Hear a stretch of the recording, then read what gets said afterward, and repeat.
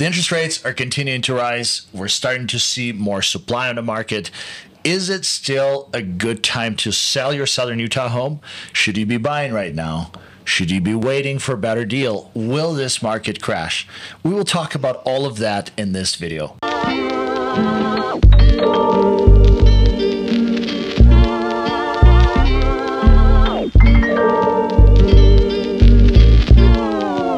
Folks, Nick and Michon Rastopchin here. Thank you so much for tuning in to this video. We're so excited to have you. If you're new around here, please be sure to hit that subscribe button and the notification bell right next to it, because that is the only way that I know of for certain for you to stay up to date on all things Southern Utah and all things real estate. We are so excited to hear from all of our viewers. If you're even remotely considering relocating to Southern Utah or selling your Southern Utah home and have some questions, please reach out to us. Our contact information is all over this channel. Call us, text us, DM us, email us, whatever works for you. Whatever always way you want to get in touch. We're always available anytime. But anyway, let's just dive into it. How's the market? So the market is definitely shifting and changing, and I kind of feel like that we're not quite at the peak anymore. I feel like we're starting to see, more listings hit the market, so that, there's not as much as a supply versus demand issue. So we're seeing more. So we just ran the numbers yesterday, right? And we were like 600. We were at 10 yesterday. We were at a total of 610 listings on our market yesterday, and I just ran them again today, and we're at a total of 643. So it's Memorial Day weekend. I feel like a lot of sellers are kind of waiting around those events when maybe more people will be in the area, but nonetheless, we haven't seen 30 listings hit the market just overnight, and that just happened. Another interesting thing is we're starting to see some price reductions. We looked on a hot sheet yesterday, and there was over 30 price reductions. So that's kind of wild. So, what would you say as a buyer? Like, what do you think should the buyers do right now? So, to me, it's always best to buy with the lowest interest rate possible. And also, the mentality of buyers is, the longer they see listings sit on the market, the more they start to wonder if, they can possibly get a better deal. So that's a note for sellers. A little below asking. Yeah. So note to sellers, you definitely want to price your home just right so that it doesn't sit on the market and buyers don't try to lowball. So let's go ahead. We pulled up this mortgage calculator, and I'm more of a, numbers and visual. So our median sale price as of April this year is $610,000. So we went ahead and put in on this mortgage calculator $610,000, and say you have 20% to put down. Our current interest rate right now is 5.07. That gives you a total monthly payment of $2,640. Let's say the market dropped a little bit. Let's say it went down to $590,000. If we saw an adjustment. Yeah. If we saw an adjustment, still put 20% down, and interest rate hiked up a little bit to 6%. That's $2,829 for your total monthly payment. So that's about $180, $185 more. Yeah. So it's really not a better deal. There's a famous saying. I'm not sure who said it, but it's a great saying. Don't wait to buy real estate. Buy real estate and wait. And I think that concept stands true. Another reason why that concept may work is, let's say, and I don't anticipate that these high interest rates are sustainable. Nobody anticipated that the low interest rates were sustainable either. Right now, the Fed is trying to do whatever they can to slow down the economy, to limit the money and credit supply. And eventually, they're going to have to reintroduce these lower rates. Whether it will happen in the next few months, probably not. But I feel like within the next year, we should probably see some lower interest rates, because they're going to have to re-stimulate the economy again to get it back up to speed. That's just my predictions without holding the crystal ball. So even if you got locked in on something right now, the payment makes sense, it's a rational purchase, I would say you're better off buying something right now rather than waiting for things to crash. Unless, of course, you're sitting on a bag of cash Yeah. But, well, then it doesn't matter. Well, it kind of does, because rate of inflation right now, truthful rate of inflation, I would say is probably closer to 30%. So if you're sitting on a bag of cash and you're able to use that cash in such a way that you're hedged against inflation, you're probably still better off using a large portion of that cash as a down payment and then putting it into a hard asset rather than sitting on it. So even if you're sitting on a ton of cash, I personally don't foresee things going on such a major sale that, a lot of people are comparing this time to 2008, and they're saying, things are going to crash, the sky is falling, we're going to start to see these crazy deals on real estate. My personal opinion,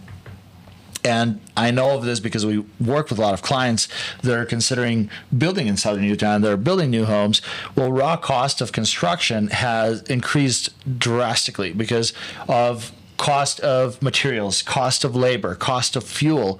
All of these things are driving your average cost to build above $200 per square foot. So that's kind of your floor is pretty close. Yeah, sure, things may soften. And if you're sitting on a pile of cash, you might get a better opportunity sometime soon. But I don't think we're going to see those prices from the past. Speaking of new construction, if you are interested in new construction, we do work with a number of preferred lenders that have new programs right now where they can lock your interest rate for up to 12 months. And the reason I'm just bringing that up is because I have a cousin that literally just got done building a new build, took about 8 or 9 months. And in that time, his payment went up by $1,000. They were not expecting the interest rates to hike that high. But I mean, that would be pretty devastating to find out by the time your home is done that your payment just went up. So essentially, what Michon is talking about is you can, with a number of lenders that we work with, you can lock your rate. Like if you're considering building a new home, it's a process that could take anywhere from 7 to 9 months. If all the selections are available, there's no delays, you're not waiting for anything, typically about 9 months. And it's like the most you would wait. It's about the most in Southern Utah with most of the builders that we work with. So if that's something you're considering, but you're afraid of committing to it because you're not sure if you're still able to afford this new build after the interest rates jump by another point or two, it's a wise thing to be conservative. Yeah, because then you can lock for 12 months. And hey, if for some reason the interest rates went down and they got better, then you just relock and you're so good. That lock is kind of your worst case scenario. Like if you lock at, let's say, 5.25% right now, and 9 months from now the rates drop back to 3%, you can just drop that lock and relock at the current rate. But I would say that would be absolutely crazy, but anything is possible. Anything's possible right now. But at the same time, if the rates are at 11%, you're still locked in at your 5.25%, and you're still able to follow through with that purchase, and everybody's happy. Now, one other thing that I was going to cover here is following that same concept. A lot of people have received their pre-approval letters from their preferred lenders, maybe a few months ago. And if you received a pre-approval, and let's say your pre-approval is up to whatever amount, like say $750,000 at 3%, what that means to you now at 5% is that you have probably lost about $100,000 of your purchasing power. So, word of advice on a lot of our listings, whenever we receive multiple offers, we reach out to every lender, and that's something that every good listing agent should do to protect the seller, because you don't want to enter a contract with somebody that's ultimately not able to perform. So unless you got a full approval and you know exactly what you're able to purchase, I would not recommend wasting your time or wasting the seller's time making an offer without knowing that you're able to follow through with it. That's something that you can afford. So would highly recommend getting in touch with the lender, going through a full approval, submitting all of your financials. And literally anybody could go to Rocket Mortgage or any of those online lenders and get an instant pre-approval without running their credit or understanding the full financial situation. There's a number of lenders that we love and trust that we would recommend based on your personality, based on your financial needs. Different lenders have different programs. Reach out to us. We'd love to help you get the ball rolling, get you paired with the right lender so that you can be effective in this market, so that you don't have to, wait for the market to change even more, and where you might see better prices like we just discussed, but affordability certainly goes down. We didn't even cover the numbers Oh, yeah. Let's take a look and see how our real estate market did in April. Now, it's almost the end of May now. It's the 27th today, but this should give us a good reference point. So as of April, and this is where we were getting our median sale price is $610,000. And right now, I mean, I would say a month or two ago, homes were flying off the market after a couple days. They're starting to sit on the market a little over a week now. And let's see, in the month of April, we had a total of 404 homes that sold. That's an 18.2 decrease from last year, April. So dropped by 18% from last April. Mm-hmm. And we had a total of 383 homes that went under contract, and that is a 12.4 decrease compared to last year. And looks like we had a total of 534 active listings on the market, and that is a 61.8 increase from last year. So we're up by almost 60% in total active listings, which means that, you know, the properties that get overpriced or that have any kind of issues, something that's not perfect, because you have to keep in mind the buyers are becoming very cautious, and the buyers are starting to really look at things like, look, is it something that I'm going to regret buying? Can I afford to do it? Because so many buyers, with the new financing guidelines and increased interest rates, they're just stretched. So if you're putting a home on the market that may have some issues, some projects, some things that are left to finish, those properties need to be priced accordingly. The times of putting just about anything on the market, throwing it at the wall and seeing if it sticks, is not the best time to do that as a seller right now. No, we're just not in that market anymore. We're seeing a lot more listings hit the market, and a lot of sellers are still optimistic. Yeah. And we've talked to a number of sellers that say, you know, well, my neighbor's house up the street is listed for a ridiculous amount of money. Now, folks, if you're thinking about selling your Southern Utah home and you go into, you should absolutely consider interviewing a couple of agents just to see who is going to match your style, match your personality best, who is going to market your property best and get you the bottom line.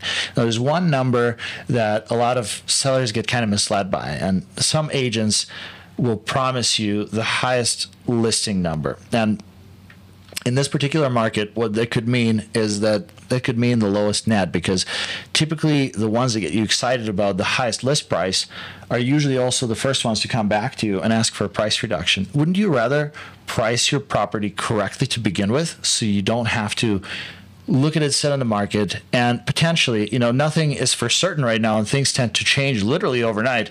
So if you see your home set on the market, the interest rates continue to go up, and now you have to go through an even more aggressive price reduction, so your total net is even lower. Well, and keep in mind that buyers' mentality, the longer they see that your home's sit on the market, the more they're wondering, what's wrong with this home?